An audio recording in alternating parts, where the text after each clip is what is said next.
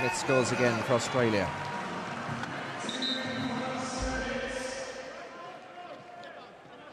Nice hit there. It's very reminiscent of the dodgems at a fairground when you see those head-on smashes. Yes. And the dodgems at the fairground, there's a sign saying no head-on crushes, but in wheelchair rugby, there's no such sign. That's actually the preferred method. Whenever I talk about these wheelchair rugby games, and I had the experts alongside me, I had Dan Buckingham the other day, and you guys just seem to revel in the big hits. Absolutely. Although you have to realize that going for a big hit, you can give up the play. So you have to know when to do it and when not to. I think we may have a foul.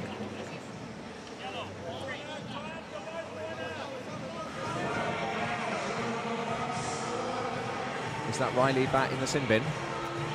Yes. He tried to reach in there and pop out the ball.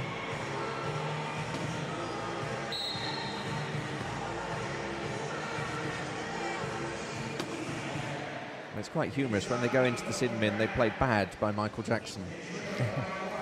And you'll notice, too, there are two Japanese players sitting next to where Riley Bad is. He has to come in a specific point, and they're containing him. So they forced him to inbound, so he's not on the court now. It's a strategic move so that your best player is not available to get the ball, hopefully creating a turnover.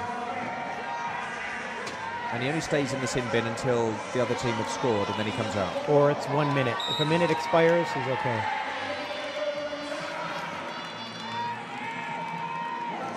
And that strategy was effective. Riley Bat wasn't able to get out with the ball, and it looks like Australia had to call a timeout. So just talk me through the timeouts. How many timeouts are you allowed? Each team has 4 timeouts for the entire game that they can call on the floor. And then there are 2 timeouts that the coach can call from the bench on a dead ball. But you can't use those to save yourself in a situation where you would have a turnover. So you got to work carefully with them, but anytime you use a timeout to prevent a turnover, then it's a good timeout. So now you see Japan putting up a wall in front of their goal area, which is called the key, I believe.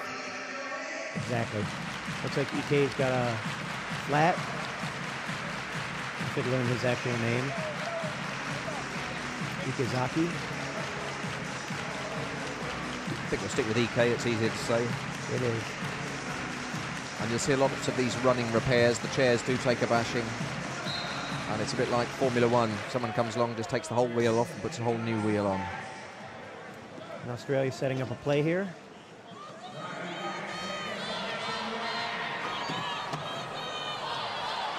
Nice work there. So we saw the 2 in front charging like a battering ram, shielding. And then they spread out to draw away the defense to open up the key so that Pat could pick a hole and go through. Fascinating game, isn't it? Here's EK to equalise for Japan. That's 7-all. It's very much bat against EK. A little bit of the Who there. Who are you? Fans of CSI will enjoy that. And Erdem it is this time that needs a new wheel. I was surprised at how little music from English bands that I've heard this weekend. You know, there are 25 songs that they rotate through at wheelchair rugby in the stadium, and yeah, I think the Who might be the only English band. Well, that's a shame. So many great English bands. Yeah, from the closing ceremony of the Olympic Games, we had just a whole procession of British bands. So let's see, that's Nirvana, they're from Seattle. Correct. We had Michael Jackson, who's obviously American. Haven't heard Queen yet. If we heard Queen, they're British, of course. But they do play We Will Rock You. Yeah. EK with another score. Keeping it close. And as they know well, the winner of this game plays for the gold. And it literally is end-to-end stuff. One team scores, the other team equalises. Smith and Bat getting all the points for Australia. And it's EK mainly scoring for Japan. As you can see, the Aussies all in the gold and green. Here's EK, dominant player for Japan, coming over the halfway line. slowing it down a little bit. Setting up a play. Australia's got a 4-man key set up there. Snake eyes, as we call it. And why do you call that snake eyes? Well, normally, the defending team is only allowed to have 3 players in the key. So most of the time when you set up in the key, you have 3 inside and 1 out front. With that defense, you have 2 in and 2 out. Why they call it snake eyes, I guess 2 and 2. 2 and 2. And it's 9-9 again. The bad from Michael Jackson tells us that Shin is going to go into the sin bin, or the shin bin. He played a couple seasons in the United States just recently. I think it's helped his game a lot. He played for Coach Gumbert, who is the Team USA coach on his club team. So is this a big game in the States? Very big. We have over 40 teams. So lots of players, lots of opportunity to play, which is why we allow an international player on any of the club teams so that the rest of the world has the opportunities that we do. Because I can play in 15 tournaments in a year without any difficulty. Whereas I know it's a lot more difficult. Unless you're like in Europe where cities are closer together, you can probably get in more tournaments. But I would expect a country like Australia doesn't have the opportunity to play in tournaments like I do. Ike from Japan coming forward again. I'm not sure if that's snake eyes or not. It's 2 and 2, but they're a little bit... Kind of a mess right now. Yeah, a bit of a mess. No one can get through. There's a big gap on the outside, but Bat's the man covering it.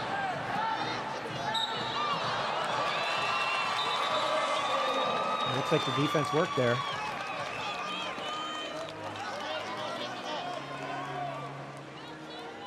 And is it a professional game? Nobody gets paid to play at this point. But you've got a smile on your face that suggests that it's there are incentives. Well, you know what, if it's a sport that people know about and they want to watch, then corporations get interested and start spending money, and the best players get rewarded. You'll see that even in the United States. It's not necessarily that people get paid, but there are teams that are perpetual contenders, and they have funding. So 11-9 to Australia. And are your team one of the better teams? We ranked 16th last year, which isn't bad out of 40 teams, but we certainly like to do better.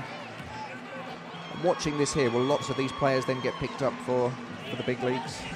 Well, any team is welcome to pick up a player. It's really about, for somebody coming into the States, finding a place to stay, finding possibly a job, because the season's 8 months long. Japan defending now. Another play coming up from Australia. Fast man coming in from one side, and back coming in from the other side. And he finds his number 10, that's Chris Bond. If you look at these chairs, they run from $4,000 to $10,000, and they're built specifically for the player. There's roughly 40 measurements that are made based on a person's physical stature, their physical abilities, and also their style of play. So if you turned up at a tournament and your chair had got missing on the flight or something, you'd be struggling with somebody else's chair. You could, but it's not the same. Very patient play from Ike, waiting for the gap to appear on closest to us. 12-10 to Australia. We're in the last minute of the first quarter of the opening semi-final here at London 2012. Riley Bat, dodging, really slippery. Well, he's the man of the match so far, isn't he? MPV. He is in most matches. Yeah. He's scored most of those points from Australia. Bat and Smith's got some of the others. And Bond we saw as well. And Ike on the ball now. The most valuable player for Japan. And Japan can't score the last goal here. Australia's going to get another possession. Just explain to me again why it's so important to get the last goal. If you can score the first goal and the last goal of every quarter, that's 4 points you've already gained an advantage for. And if you have the possession arrow in your favor, which is based on the jump balls, you get the ball at the beginning of the next quarter. So that can be a 2-point turnaround there too. So you'll often see teams slow it right down and try and score just at the end of the quarter. But which is why Bat's so desperate now to get over. And now that he has chair position, he'll take his time.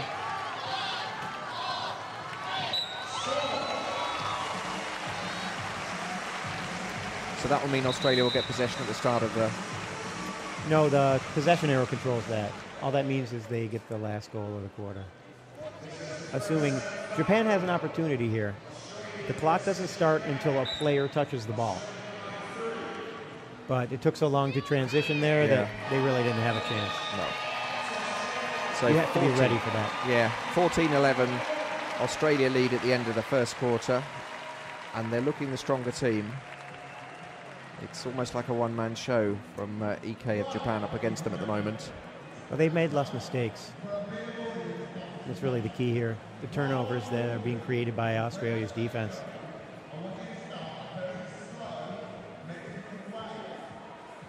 Just have a look at some of the plays from the first half. We can see that Bat, as he goes along there, he's allowed to just put the ball between his legs on the chair there. But it has to be a certain height so people can get at it. Well, 2/3 of the ball needs to be exposed so that other players can reach for it. And there can't be anything over the top of it. You can't put a strap over or anything. Some of the goals and some of the big hits from the first quarter. It's very quick, isn't he, Bat? And also very good at swerving. Very good close control. Yeah, he's very fun to watch. So what would the Japanese coach be saying to his players now, do you think? Well, I think the key for Japan is to control the ball, not have unforced errors. Because Australia will make mistakes, and Japan's defense will create turnovers, but if they give the ball away as much as they did in the first quarter, they'll never make this up. Your top caliber teams don't turn over the ball very many times. 5, 7, maybe 10 in a whole game.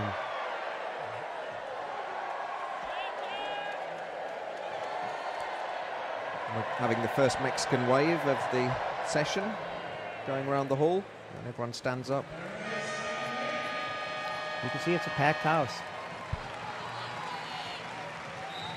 Have you been impressed by the crowds that are following the wheelchair They've been rugby? wonderful. Loud, exuberant, very friendly. And there we see Bat coming in again. Australia starting the second quarter as they ended the first 15-11.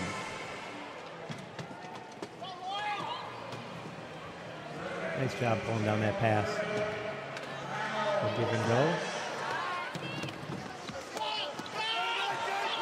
Loose ball. It's like Bond is able to... He really thought that was going to be his. He got the chair position so that Sheen couldn't get to it. But they're going to say that was off an Australian player because Bat did get a piece of it. Now, for people watching this, thinking of taking up the sport, or maybe thinking, I wonder if this is for me or whether wheelchair basketball is for me. What would you say are the different skills required with those two different sports? Well, really, for rugby, it's a quadriplegic sport, and that means that you need to have impairment of some sort in all 4 limbs. There are many players who play both. If it looks interesting, it's worthwhile just to come out to a practice, find a team near you, and give it a shot. You can always play at practice if you don't qualify to play in tournaments.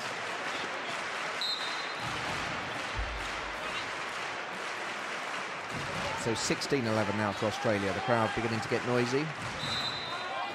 And Japan need to find a way back into this game. At the moment it's Australia heading for the gold medal match against the winners of the second semi-final, which will be between the United States and Canada. A real local derby there. But Japan had to call a timeout there because they have only 10 seconds to inbound the ball. And Australia's defense was solid, forcing them to timeout. They're talking about it a little bit, see if they can set up a play to get the ball in, get it across half court.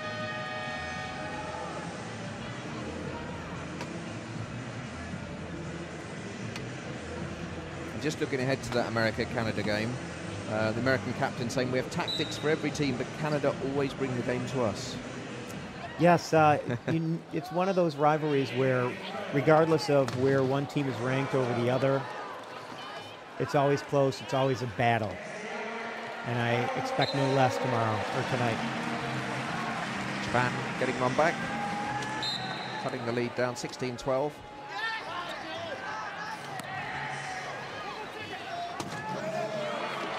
Australia moving the ball quickly. At the World Championships 2 years ago in Vancouver, the U.S. and Canada played, where Canada led right up until the last 10 or 12 seconds. And the USA got up for the very first time at the very end and won the game. So you can't count either team out. A couple of big hits there. Audible gasps from the crowd at the magnitude of those hits. Does it hurt when you get knocked down? It can, but you learn to fall gracefully if you have the opportunity.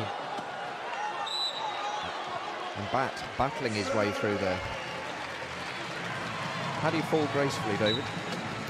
Well, hopefully you fall slowly, so you have the opportunity to think about it. Yeah. But a lot of times, especially if you're carrying the ball, you're more interested in either calling a timeout or getting rid of the ball so you don't lose possession.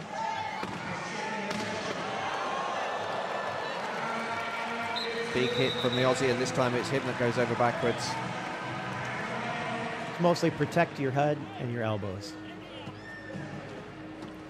People might be surprised that you don't have to wear a helmet in this game. Bat up so quickly there, he nearly took the referee over. The hardwood floors are pretty soft compared to a concrete. And is this the sort of floor you'd usually play on? It's like a basketball court? Ultimately, yes. We do sometimes play on rubberized floors, but they're very slow. It looks like the game's being played in slow motion. Smith getting through there. Sorry, Chris Bond getting through there. And there's a little bit of spring in those wooden floors, isn't there? Just enough. Just enough to take the bang off your head, whereas the concrete doesn't. So Australia building a big lead now, 19-13. Oh, he's going to get a spin there.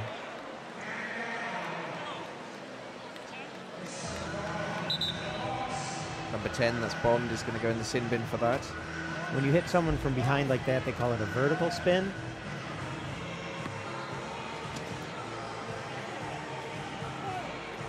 Often you'll see when you get hit from behind, the front end will go up in the air because your weight is set so far back.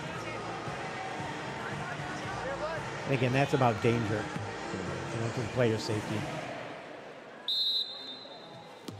So the tune of Michael Jackson tells you that Bond is in the sin bin and he's been bad. And we'll enjoy watching the thriller. 19-14 now to Australia. Second quarter of the first semi-final. Winners play either USA or Canada for the gold medal tomorrow. Bat comes forward, Bond's with him. Bat's going to score.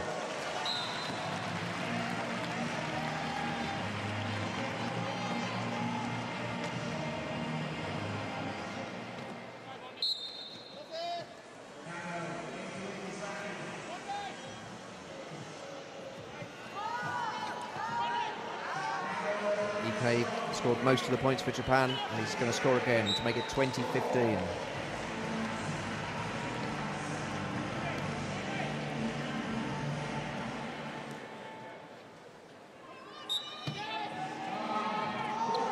Long pass. Bat'll catch it, but is he going to get it out? Oof. Oh. EK and Bat. Nice work. So in American football, you'd call that a Hail Mary pass, was that? Yeah, or in basketball we'd call it cherry picking. But he did throw it up there. He put Bat out there to dry. He's able to come up with it and get the goal. It's called the Hail Mary because you throw it as high as you can and you pray somebody gets it. Absolutely. Nice bit of backwards manoeuvring there from Really EK nice to get through the gap. That'll be off Australia. So Japan gets the ball back, but they don't get to reset the shot clock.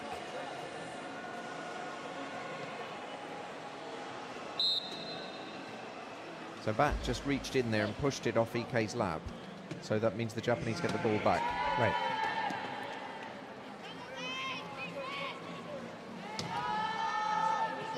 And actually, even if it bounces off the chair of an opposing player, it'll count as a touch. Ike just going through there like a snowplow, almost just battering his way through. Out of defence, Bat going down the left wing, and coasting in for the goal.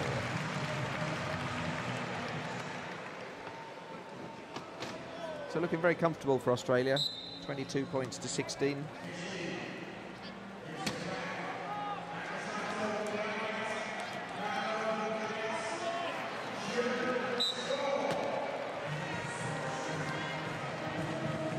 Australia still maintaining a 5-point lead. Kano getting one there for Japan.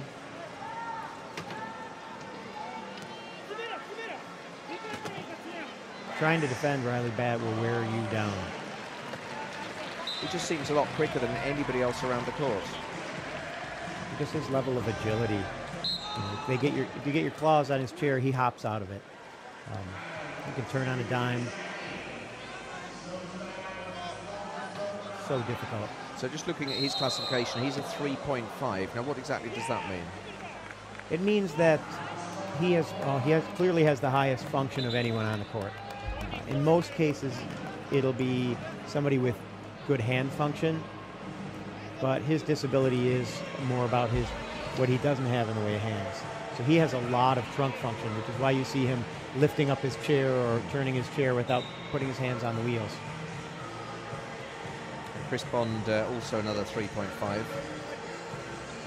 whereas Japan, the highest class that they have is a 3.0, and Ike is one of those, number 7. And as a 3.5, that means there's generally going to be someone who's 0.5 on the other end of the scale, and being the lowest functioning player, the people around you aren't as physically capable. So, for example, Ryan Scott, the Australian captain's a 0.5. Probably shouldn't use the word capable. That's not what I mean, but they don't have the muscles. And you have to add the scores together to make sure you can't, 8 or less. Can't go above 8. So 3.5 of the 8 points for Australia are with Riley Bat. So he's almost half a team. He plays like more than that.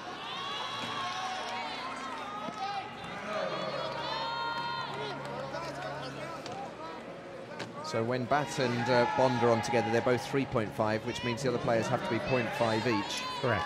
Which means there are only 2 people you're going to see with the ball most of the time. Yeah.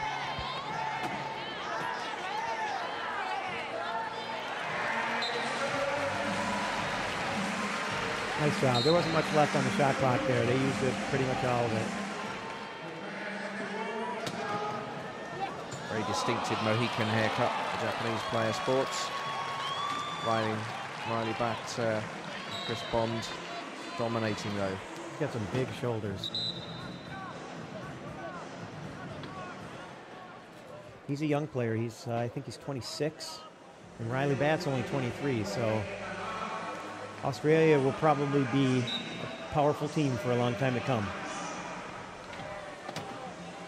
And could you see Australia troubling either Canada or the United States if they got Certainly. They give trouble to both teams.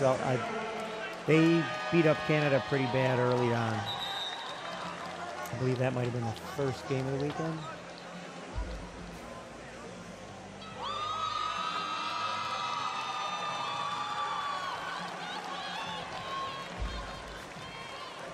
A lot of squawking from women in the crowd. I'm not sure why that was.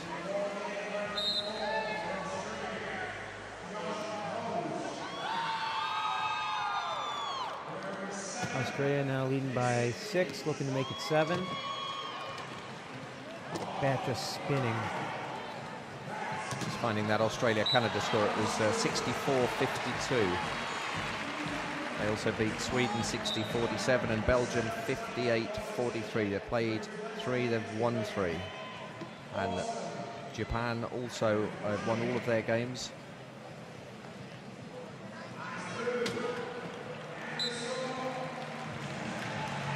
Sorry, Japan lost to America 64-48. They beat Great Britain 51-39. They beat France 65-56. So I thought the Great Britain-Japan game might be a closer game. Yeah, I think there's a lot of disappointment that Great Britain didn't get into a medal game.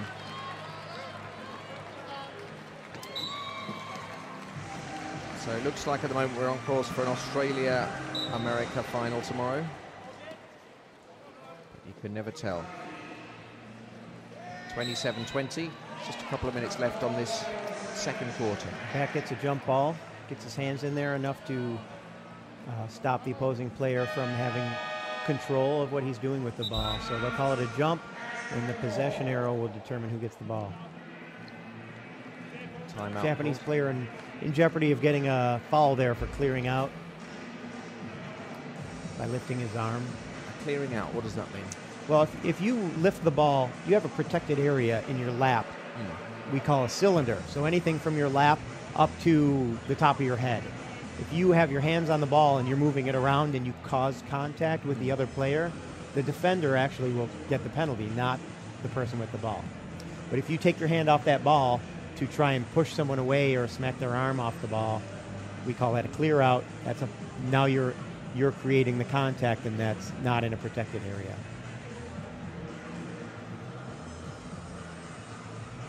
Elvis Presley now, again not British.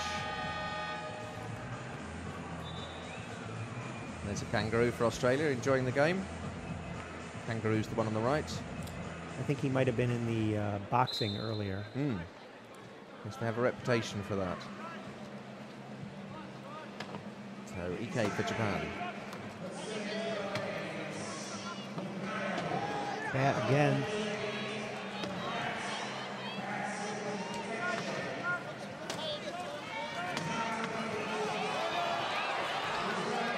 And if they touch it, it's over and back. Oh, it must have tossed the Australian chair.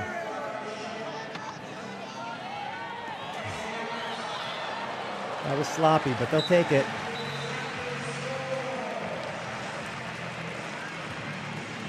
With 6 points.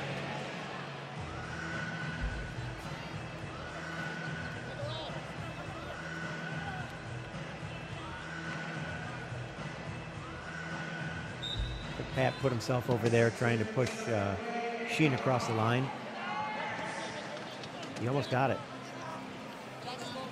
When Bat picks the ball up like this, you know he's just going to go all the way through. This time he pushes it forward to number 4, Josh Hose.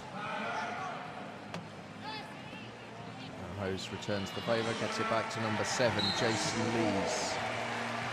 So Australia trying out some new players now, just using their squad. I think they've got the far enough ahead, and they think they'll be resting some of the key players ready for the final. They seem confident. And the players on the bench are also great players. They wouldn't be here if they weren't.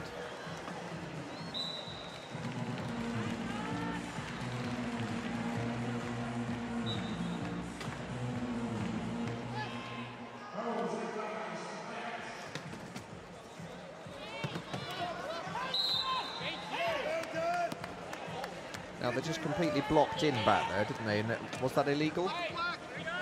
As long as there's no physical contact made between players, that's totally fine.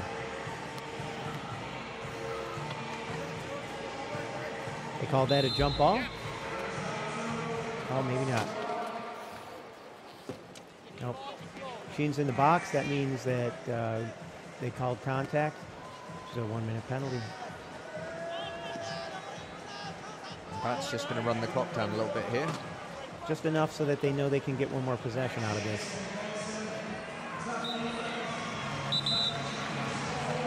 That's pretty much most teams' target is around 50 seconds.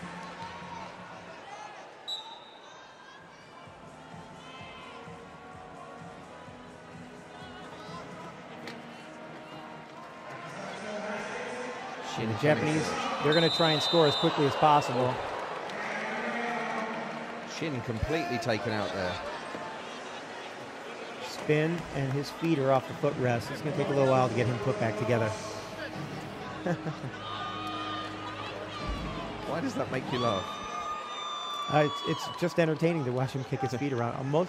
Many of the guys can't move their feet. And the fact that they came off the footrest, they're just kind of dangling there. I just found it funny. And when you were playing wheelchair rugby yourself, when you crashed, do you find that funny? Absolutely. As long as nobody gets hurt, it's very entertaining. Shin's okay. He's up again.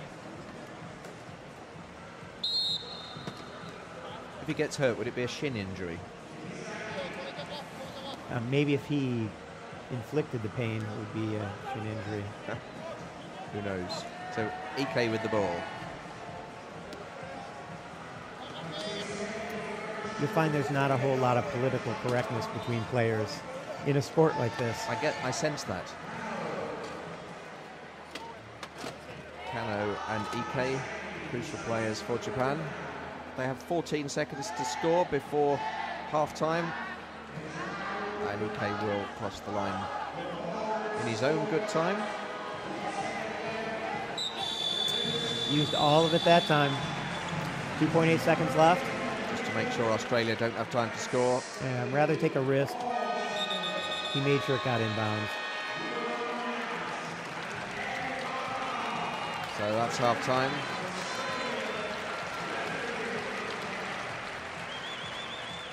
So we have 5 minutes for the players to get some water, get some coaching, take a breather.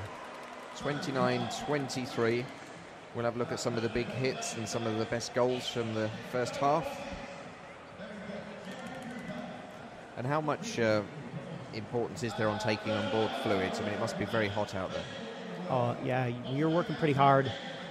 Your arms are not your legs, so when you're running up and down the court, you're working up a sweat, and it can be brutal. I've been told it's 5 miles of sprinting in a game. I don't know if that's a real statistic or if it's somebody measured the length of the court and counted the number of points that get scored, but it kind of gives you an idea for how much pushing around there is out there. These guys are working really hard. Some of them are sweating. You can see the stats there, the important one, 29-23 the goals, 4 penalties each. We see all the different sorts of fouls there. What's a flagrant foul? Flagrant foul is exactly what it sounds like. It's a foul that goes above and beyond just a common foul, where you're either purposely putting someone in danger, hitting someone after the line that puts them in danger. You know, if they've scored the goal, there's no reason to hit them. Or if they're already up in the air and you hit them, really no good can come of that. They've already been stopped. So the penalty there is 3 goals, potentially. You have to sit in the box for either 3 scores or 3 minutes. And each minute starts after a goal is scored. So it's a big deal. And if you get 2 of those, they take you out of the game. That's very much the man of the match. Well, we like the big hits. We like to make them. We like to take them. Nobody's out to end somebody's career, cause them any serious bodily harm. Do you ever see serious injuries? Not often. You see, shoulder wear and tear kind of things. People will occasionally get their fingers crushed if they get them down close to the bottom of the chair when another player is coming after the ball and they're reaching for it. And then, when you flip over, you can hit your head on a chair or hit your elbow on something, and those can be not fun. Most of them are your typical sports injuries. You'll see some of these guys sitting on the bench with a bag of ice on their arm or their neck or their shoulder. And we see them, a lot of them now, even though they could just be resting, they're just keeping warm, keeping moving. You don't want to seize up. These are your guys that are on the bench that are preparing, just trying to make sure they're ready to come out when their time is called. There's a player going around right now, number 13, Shimakawa. He was actually the MVP of the United States League, USQRA, several years ago. I think at my first national tournament, he received that award. So he's been playing for quite a while. 37 years old. And it just shows you that the caliber of players on his team has improved as well if he hasn't seen the court yet. And it is a squad game. There's only 4 players on at a time, but there's a full squad of players, substitutes. How many substitutes are they allowed to use? Well, you can substitute as many people as you want at any time, as long as there's a dead ball. And between the 12 players, obviously, they've got a combination to make 8 many different ways in case of injuries or based on line effectiveness and who they're competing against. And just a reminder about those classifications, just looking down the Australian team, some of them are 3.0s, 0.5s, 3.5s, 1.0s, 2.5s, the different classifications of impairment, and always the 4 players must add up to 8 points or less. So you've got to be a bit of a mathematician when you're the coach, haven't you? Because you might suddenly look up and think, oh, there's 8.5s on the court. Well, by the time you get to this level, you've only got 12 players to work with. You know which lines you want in which situation. These coaches sit and watch film all the time. They know what they're up against. They've seen all these teams several times. What would happen if you inadvertently put on 9 points instead of 8? It's a technical foul. And so one of the players has to go and serve a penalty in the penalty box. And you have to correct the mistake. So whoever you put in the box, the remaining 3 have to add up to 8 or less with the guy that's serving the penalty. So we're underway again, the third quarter. Australia winning the first quarter 14-11, the second quarter 15-12. It's 29-23 overall. You're seeing a lot of new players here on the Australia squad, as well as the Japan squad. It's Bond, Smith, Harrison and Erdem at the moment out there for Australia. No goal. Crossed the line before he had possession of the ball. So the first time we've seen Agino of Japan, number 5.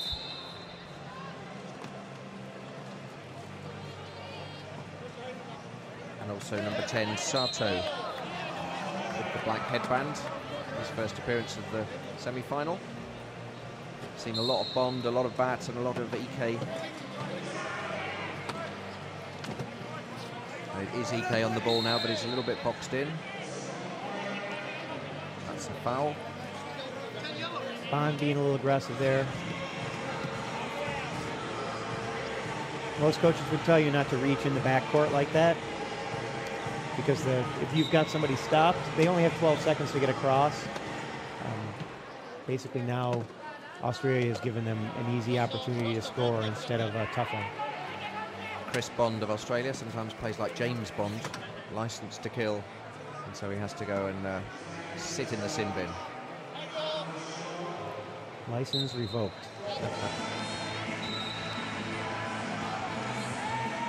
Straight back into the action. He should wear 007 really, but they've given him number 10. Number 7 is Jason Lees.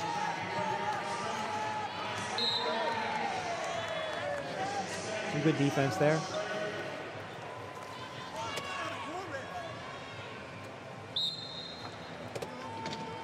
One of the advantages of forcing that kind of inbound is that the player in the corner has to come right in on the corner, so one player can trap him, because the sidelines are also defenders in that situation. You can't cross the line to gain advantage.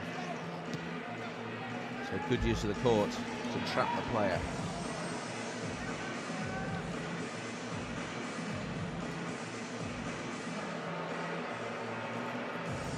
Went for the timeout. I don't know if he got it.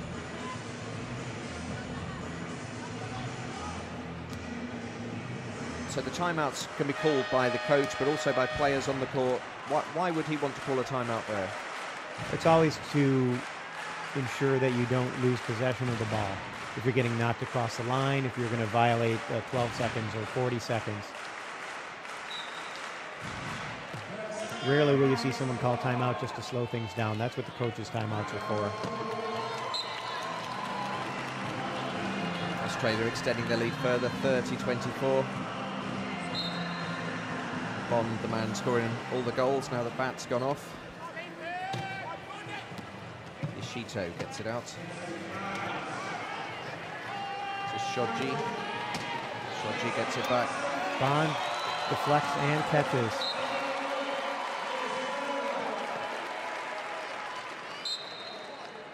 I'd say Bond is a contender for man of the match now up against Bat. Yeah, he's definitely had a great game.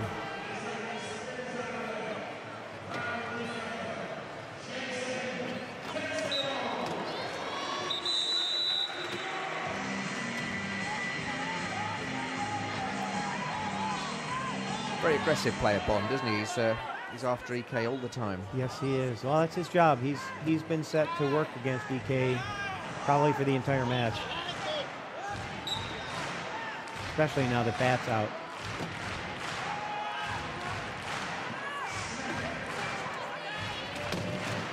Big hit coming in there. Bond will cross the line. 32-25.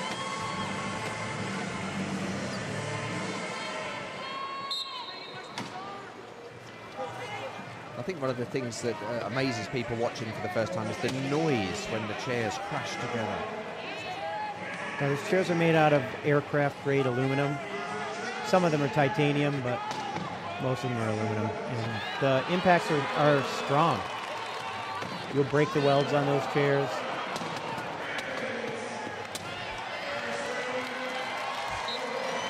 And if you can see them up close, they're pretty well vented up. Andrew Harrison getting on the score sheet for the first time.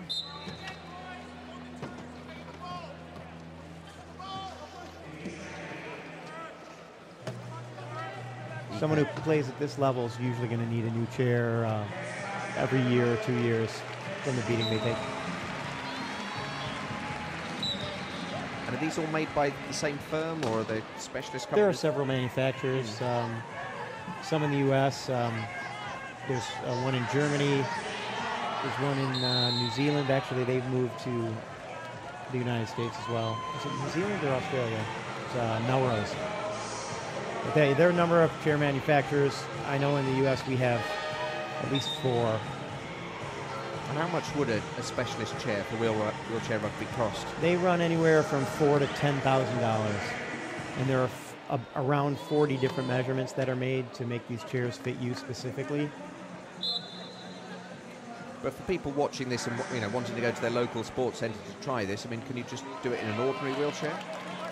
Well, we originally started playing in ordinary wheelchairs, but the hits weren't as big either. Right. The rules have developed over the years as the equipment has tried to gain advantages with those rules, so I think they've refined it pretty well. But yeah, your chair would get destroyed. If I tried to play in this chair, I wouldn't be able to get home. Well, we wouldn't want that, David. We need to be able to get home. It's pretty nice here, but I do got to get back to my job. Yeah. 34-27. Have you enjoyed your time in London? Very much so. People have been great. I like the city. Got out in the countryside, went to Wales for a day. 35-27, and you've obviously watched a lot of the wheelchair rugby. Have you taken in any other sports while you've been here? I've seen some track and field events. One of my teammates does javelin, shot put, and discus. He's a medal winner, so yeah, shout out to my teammate Scott Severn. Congratulations. What did he win his medal in? He medaled in shot put and javelin. And he plays for your team in the wheelchair rugby back home? Yes. Excellent. So, timeout called. Bat's going to come back on. Bond's going to have a rest by the looks of it.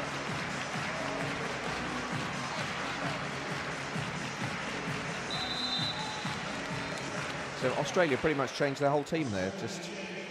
Yeah, they're trying to get everybody some time. They all came out here to play. And I think this game's pretty well decided, at least in the minds of the coaches. I think the advantage that Australia have, because they've got the 2 very good players, Bond and Bat, is that they can swap them over, whereas EK of Japan is on all the time. He must be getting tired. He is. They have substitutions for him as well. But again, one of those dominant players that if you can have him out there, you want him out there. Cano just running into a bit of traffic. Doing a good job of protecting the ball. Bat's good at getting his hand in there.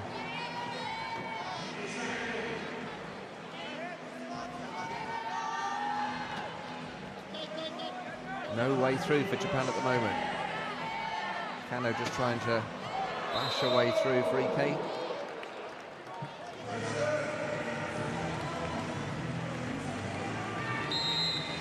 They'll give him the penalty goal there. He pushed the player across the line.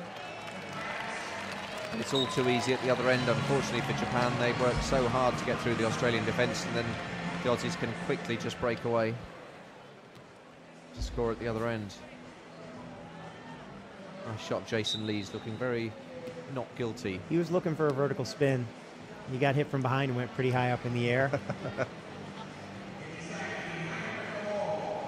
Oh, that's really when you're at your most vulnerable, when you're flipping up and flipping over backwards. Kano getting the point. Because you know there's a chair underneath where your head's about to go. Yeah. That must be a scary moment. It is. And then you start reaching for things, hoping to slow yourself down.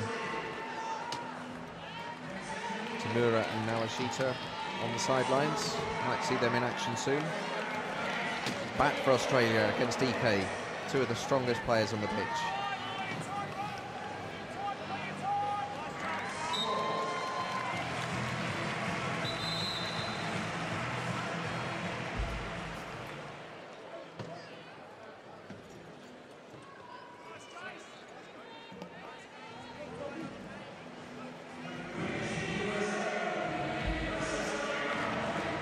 British band, the Mighty Queen. Australian coach. Here comes Kano for Japan.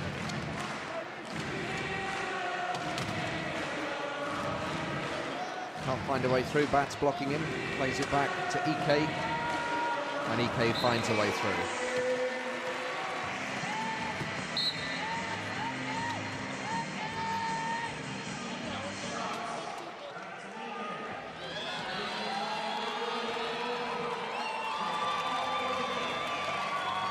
That'll go uncontested. There's a pretty good pile up down there. Cody Meakin just on for the first time and scoring straight away.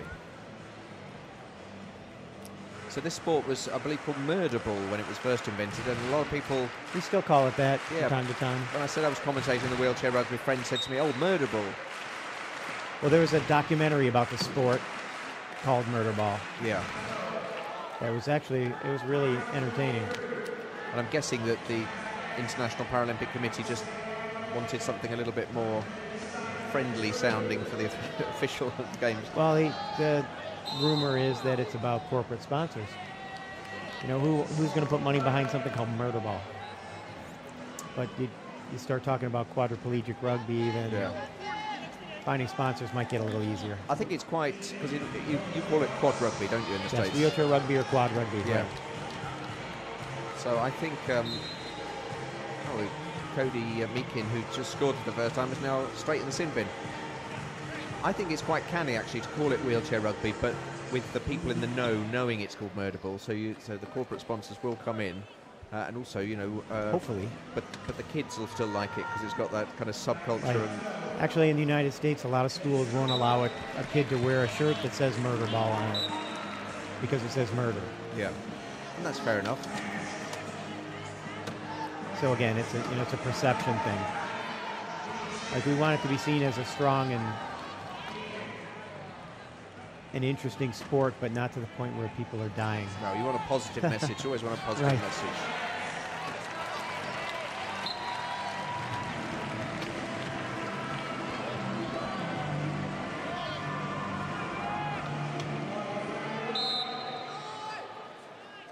Just see a plaster on the player's eyebrow there, just showing you, well, there may not be murder, there's quite a few injuries. Either that or he's covering up jewelry. Oh, it could be a piercing. Could be. I noticed that Bat on his earlobe covers up. Right. People have had things ripped out, so they don't really want that to happen. That's no fun for anybody. So for the first time in the match, Australia have a 10-point lead. It's 41-31. Australia against Japan. Australia heading for the final, where we expect them to play America. The second semi-final coming up later today between the United States and Canada. Big local derby there. David's hoping the Americans are going to get it. Certainly, I want to see my country come home with the gold.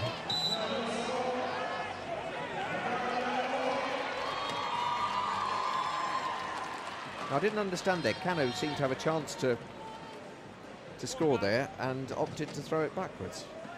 Yeah, I didn't see how close he was. No. Maybe there was, I think he was jammed, possibly.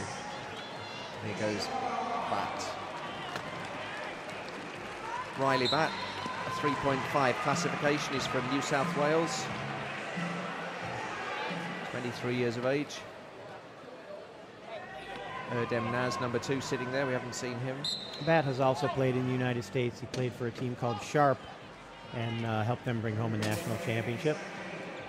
You could clearly hear the tire on EK's chair pop there. It's a very familiar sound. As one of the 3.5s out there, I lose tires all the time. So someone crashed into him so hard his tire burst. Right. And these tires run generally between 110 and 150 pounds of pressure. You got to hit them pretty good. But the hardware on the front of that chair, that on low point chairs, it goes right over the wing and right into your rim, pushes that tire. It's got to give somewhere. So 150 pounds of pressure. So on my mountain bike, I had about 65 pounds. So it's quite a lot harder Yeah, than it's more like your racing bikes. Trying to decrease the contact patch, whereas on a mountain bike you want lots of contact so you have traction. Yeah. We're just trying to reduce friction. So EK for Japan. Nice job, the low pointer open up the corner there. Number 15, Kishi.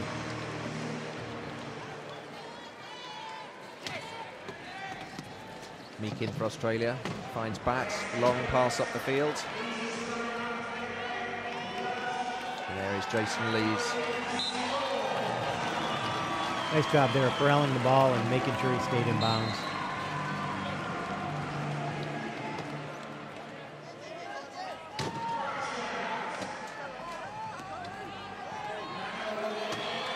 Turnover, errant pass picked up by Australia.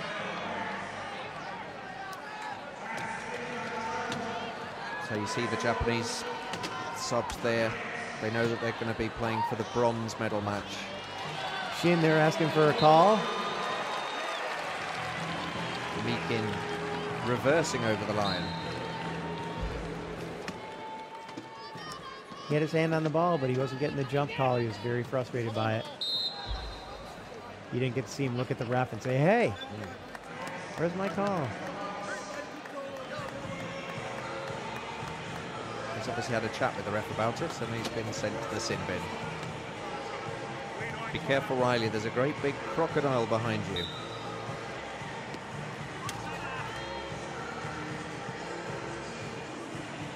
I wonder if the crocodile's name is Dundee. Indeed. Very good film, Crocodile Dundee. The sequel wasn't quite as good. No, it's hard to recreate the magic of anything, you know. Well, The Godfather 2, I think, was the only film that was better than the original. You'd be hard-pressed to find another sequel that was. Return of the Jedi was probably as good as Star Wars. Getting a little bit off topic, though. Well, we only have 13 seconds left in this quarter. And at one point, Australia were 10 points ahead. Japan have got it down, now up to 12 points behind. First quarter was 14-11. Second quarter was 15-12. Crocodile's not moving at all. Riley Batt enjoying the music. I think Riley Batt would be a rather large meal for that crocodile.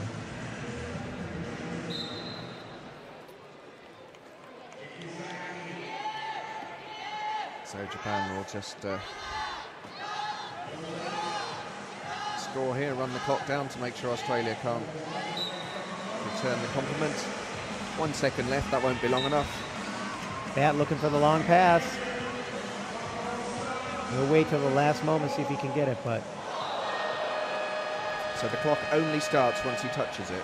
So right. if he did, got the long pass a little bit more centrally, he could have just coasted over the line. Absolutely. And got the points, but it was too wide, as he's just explaining to his teammate, you threw it too wide. And then he tried to get the ball bounced off the opposing player so they could get another inbound, but you can't do that intentionally and get away with it. So 15-10 that quarter. It's 44-33. After 3 quarters, Australia heading for the gold medal match. Oh, he hit the player right in the face. I'm surprised he didn't get a foul for that. Poor old Cano. Bat actually hopped out of his chair.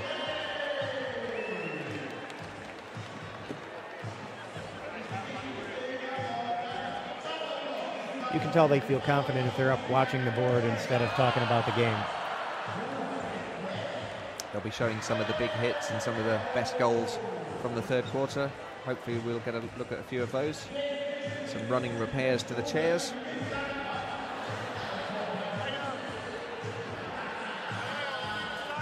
The support teams for these teams are phenomenal. The equipment and the people who are help with nutrition and health and everything. They're just amazing. You get to this level that people have their own individual sports drinks to replenish the nutrients that they need, and all kinds of regimens that they have that are individualized.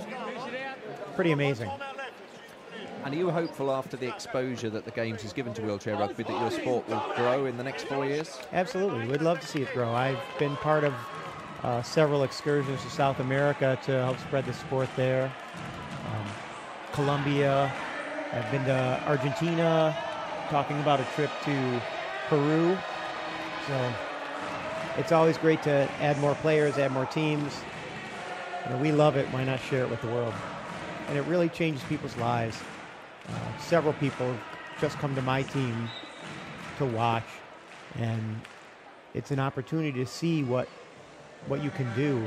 People don't realize what their capabilities are until they see someone else who maybe is less functional than them do more than they ever thought they could. And you can translate the lessons you learn in sport to your everyday life. Hard work and success and failure and anything that you learn from those experiences you can take with you. Shimakawa for Japan, just scoring a goal there, making it 44-34. And we're being watched all over the world on Paralympic.org on the web, but lots of TV stations across the world taking us as well in the Middle East and South Africa. Are those areas where wheelchair rugby can take There's off? been discussion. I know that they've had conversations. We talked about a trip to Dubai, but as far as I know, that got canceled just because they didn't think that there was any way that a program could be developed there, that there wasn't any backing from the organization that was trying to set it up. So, yeah, we're always looking for opportunities anywhere. So if anyone watching this on TV in the world would like wheelchair rugby to come to their countries, they're like a governing body that they can get in touch with? Yeah, the IWRF, International Wheelchair Rugby Federation, they've got a website. It's iwrf.org. They'll help you get going. They'll help you figure out what you need. They can help you find used chairs so you can start your program more without as much money to get people rolling. So we're in the final quarter, 7:22 to go, and it's Australia who are steamrolling their way through Japan. On course to the final. This is the semi, and it's Canada against the United States in the second semi-final, coming up later today. I'm definitely looking forward to that match. Bond scoring for Australia.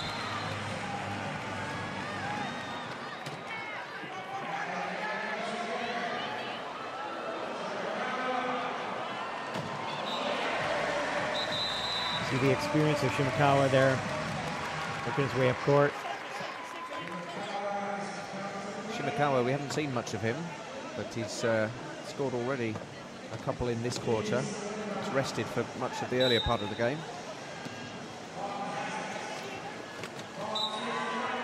And he's another 3-point nought. Nice job there by Japan, taking advantage of Bond being facing the wrong way and being close to that line. Be a turnover. So the lead's down from 12 points down to 10, but it'll be too much for Japan to try and overturn. And if they get close, I'm sure that Australia will make some roster changes.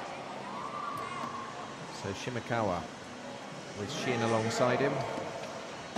Shimakawa's route to goal is blocked. And he ran out of time. Did he? I think the player actually went across the line.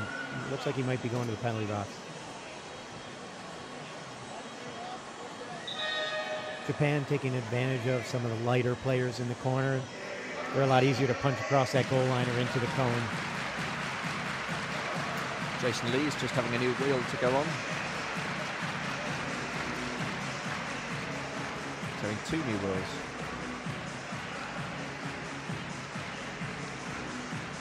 Are they very lightweight, these chairs? Relatively speaking, yeah. You know, when they were made of steel, they were a lot heavier. The aluminum is definitely lighter, and the titanium ones are lighter yet. But for a player who handles the ball a lot or makes big hits, titanium is a little bit brittle for a chair for a guy like me. But a guy like Lee's, you'll see him in a titanium chair. And a guy with less function, if he can get a couple extra pounds off that chair, it's going to make him just that much faster. You're watching Wheelchair Rugby for London 2012 with me, Jeremy Nicholas, and David Minjan is my guest. In the 4th quarter, Australia, the stronger side here. Chris Bond scoring a lot of their points. Shimakawa of Japan. Determination on his face there. Australian coach just calling for effort right up to the final whistle. Hooter? Is it a whistle or a hooter? Whistle. Whistle. That's the word we use. So Naz Erdem now on for Australia, the number 2 with the long hair.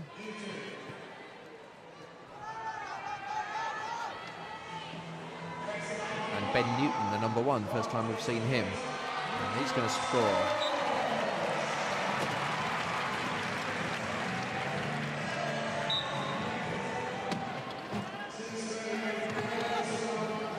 It's a nice welcome from the Japanese players with an early hit. Newton working that passing lane, was hoping it was coming Shinkawa. There's Shin to Shinkawa. Newton blocks him off. Shinkawa comes back the other way, and Newton can't stop him.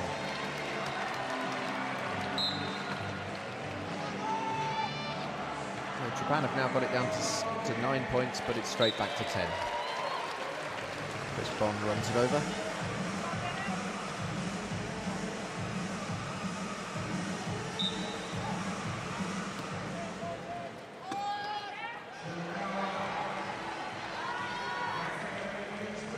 Trading back and forth, easy goals at this point.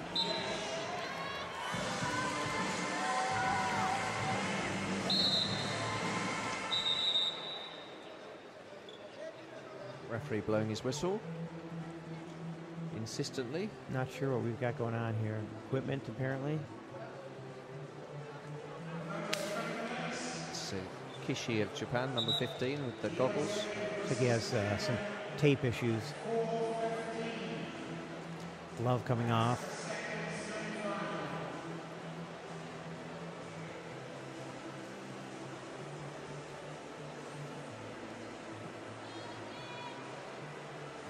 Riley back, just leaning back in his chair. A job well done. The Japan coach knows that his team will be playing for the bronze medal tomorrow. Later this afternoon, it's USA against Canada to see who'll play Australia in the final tomorrow. You know, the Japanese players will be sitting on the sidelines along with the Australians to figure out who they get to play. And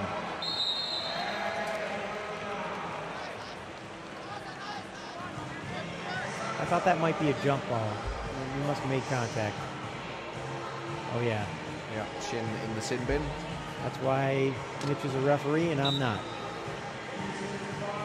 Would you ever like to be a ref? I think it would be a very difficult job. I assume it's probably very thankless. Yeah. We give those guys a hard time sometimes, but they, especially the referees at this level, they're consistent, and you can count on them to make the right call most of the time. But I'm imagining during the game you don't always say that. Oh, I disagree with calls all the time, but I don't know that I'm right or wrong. I just certainly know what I want and the way I saw it. Yeah. So Shimikawa for Japan. There's Shin with the Mohican-style hair. Kishi's up with him. Kano just reversing in. They've only got 13 seconds left on the clock before they score or have to give away possession. And he does score.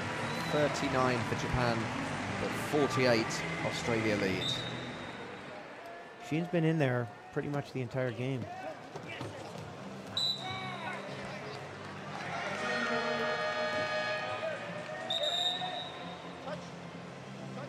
Shin's a 2.5 is his category. Plays for the Okinawa Hurricanes. Great name.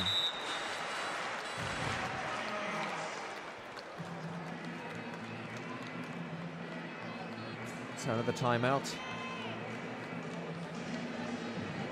EK's going to come back on just for the last 5 minutes.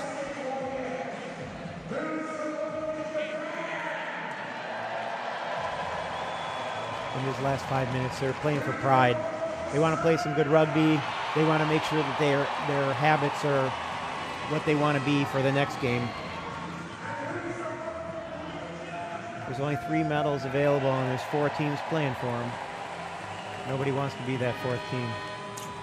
That's the Japanese side of the crowd, that's the Australian side of the crowd, and it's the Australian side that is smiling a lot more.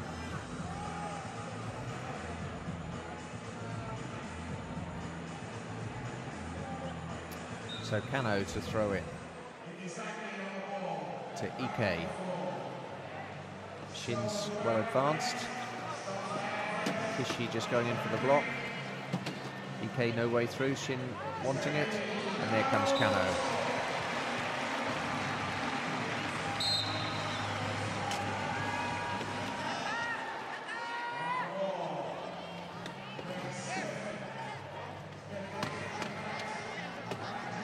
Pat with a backward pass. And he just had to hope there was somebody there, and there was. Good defense there. Keeping a player out of the goal. It's Carr. Oh. Putting a roadblock in the way of Carr. The turnover makes it Japan's ball. So it was interesting that pass that he did, because he just did it straight over the back of his head, completely the opposite direction. He knew the other player was out there. He figured if he gave it enough loft, probably that he'd be able to get underneath it. Great play between Shin and Ike. Lots of ball movement. Oh, this is good. And that's where it does seem more like rugby, when they're passing it around like that, passing and moving. The thing to remember about this sport is that even the best players are quadriplegics, so anytime you pass the ball, there's a pretty good chance that the player you're throwing it to might not get it. So most coaches will tell you if you can hang on to the ball, hang on to the ball. Smith getting the point, the goal for Australia.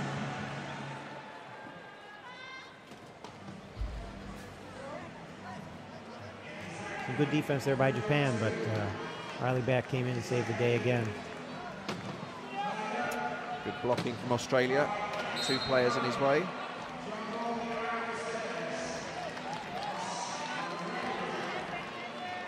Ike disappointed with that call. One of the Australian players got their hand in there enough to get the jump and caused a turnover, basically. Possession arrow just wasn't in their favor.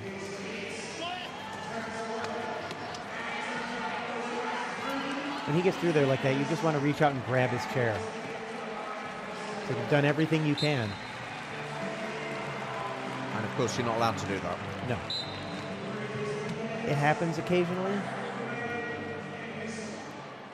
Like they say, it's not a foul if the ref doesn't see it.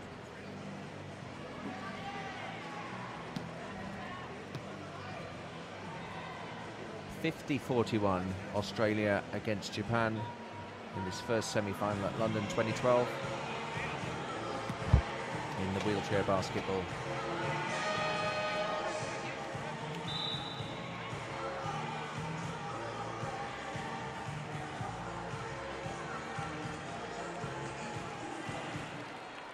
So 50-41 Australia-Japan.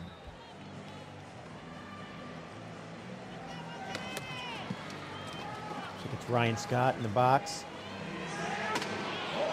Team captain.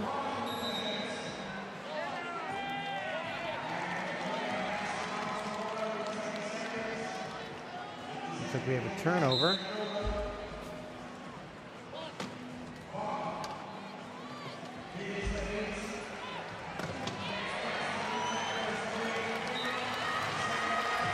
Australia will take advantage. And that was a shorthanded goal. Of course, when 2 of your 3 players is Bond and Bat, got a pretty good chance. Yeah. So a short-handed goal is when you have a player in the sin bin. Right. So it's 3 against 4. But because Bond and Bat are the 2 strongest players, it's not that much of a disadvantage. But it tends to be the strongest players that go into the sin bin. But on that occasion it wasn't. It's the aggressiveness that gets you those fouls.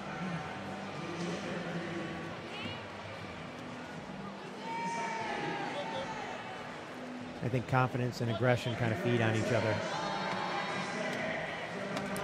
Cleverly worked by Ike using Kano to block the man so that Ike can get through.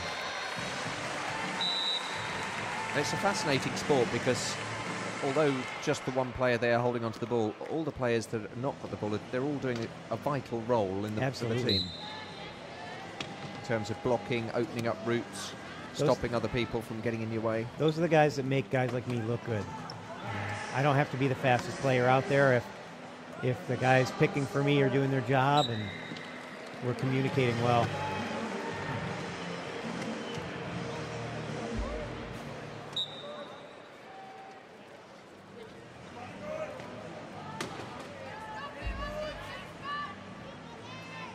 Two minutes 22 to go in this first semi-final. Australia are going to win it. Japan just playing for a bit of pride now. Shin finds Ike. Kano's up ahead. Ike will just try and get past Bat here. There's no route through. Shin comes on the dummy. And Ike gets through. Nice work. If he touches the cone as he goes through, then it's not a goal? If he touches the cone before 2 wheels cross the line, yes. But usually if you're going in that corner, you can get the 2 casters across before the wing of your chair hits it. You got to be careful, though. Just see the precision as he goes through there. How careful he is not to run into the cone. Stop the replay before we see. Riley Bat, who's in charge of scoring goals and shouting. Good at both. Oh, nice job getting that ball out. Yeah. Bond was blocking off he was going to push him out of bounds, which he did, but he didn't have the ball in his hands when he went out. And now they've got Kano wedged completely in here. So that was a real roadblock with Kano right in the middle of 3 Australians, nowhere to go. And not only did he have hands coming at him, but he was close to the half-court line, and he got pushed. He knew if he got pushed across that, he'd be in trouble as well. Once you cross the line, you can't go back over the line. Right. And even if you just partially cross and somebody bumps you back, that's the end of it. Or you turn too sharp, they'll call you there too. Just a reminder, once you get the ball, you have 12 seconds to get it out of your own half, and then 40 seconds in the other person's half to score. And you can't, once you cross the line, go back into your own half. So Japan scoring there, 53-43. Looked like Bat was stuck there, but Somehow he seems to get out of these situations. Just the pace of the man. The big block from Bond on Ike, and back comes in to score.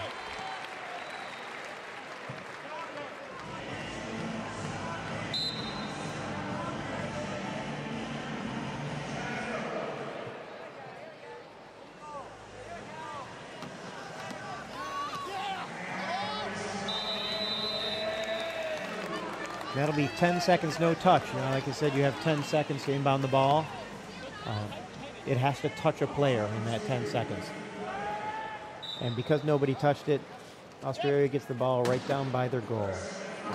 Massive hit in the corner there. Pat makes his way through and crosses the line as he's done so many times in this game. 55-44.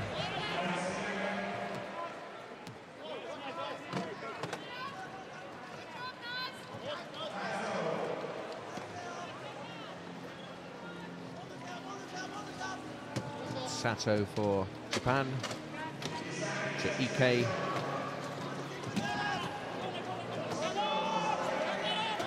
And it's a real roadblock in the key there. They can't get it across. 10 seconds in the key for Japan, and they'll turn it over again. Seems like quite a good tactic just to put 3 men across the key to stop the... It does fill up a lot of space. And so most teams will try and draw as much attention as they can to one side so they can create a hole.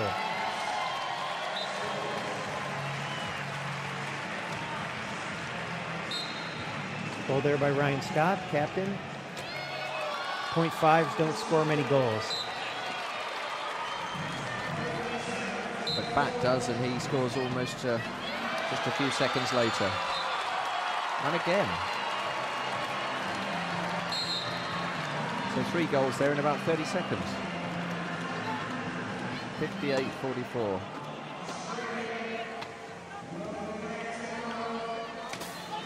So can Japan get one back? There goes another tire. Did you hear the tire? Oh yeah. You learned that pretty well. Familiar sound of a tire bursting. Whose tire is it?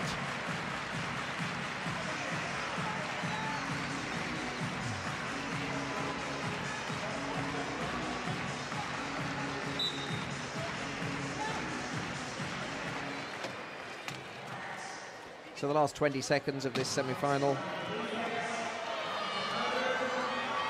And Naz, the .5, could have scored then. Bond, now here all he has to do is dribble once, and the game is over.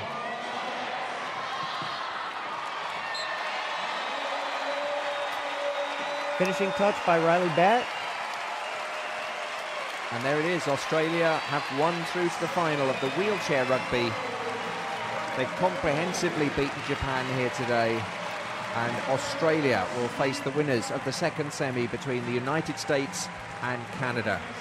Riley Batt getting many of the points. He finished 14-11 in the first quarter, 15-12, 15-10, 14-12. Overall, 58-45. A comprehensive win for Australia. They're unbeaten in the tournament, 4 wins out of 4. Japan lost just 1 group game to America. They will now play for the bronze medal match, and the Aussies go through to the final. Handshakes all round. I think Japan battled there, but there was only going to be 1 winner, wasn't there? Yeah, they held as long as they could. I think most people expected that the game would go the way it went. No surprises. Australia's been dominant. They've beaten every team they've played by double digits.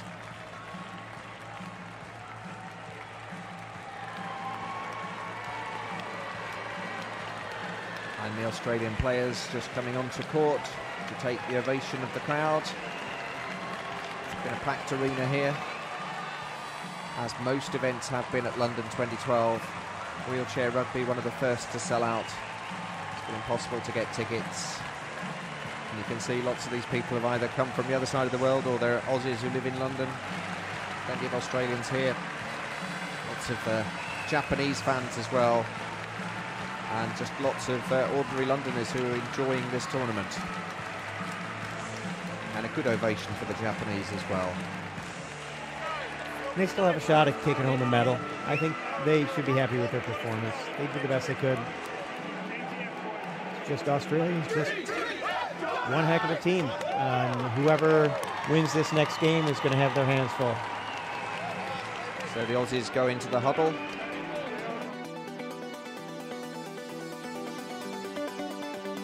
And we'll leave you with some highlights from the game. David, a pleasure working with you. Yeah, you too. Thank you. Good luck for your team when you get back to America. And thanks for watching Paralympic Sport TV. Here's some highlights of the match.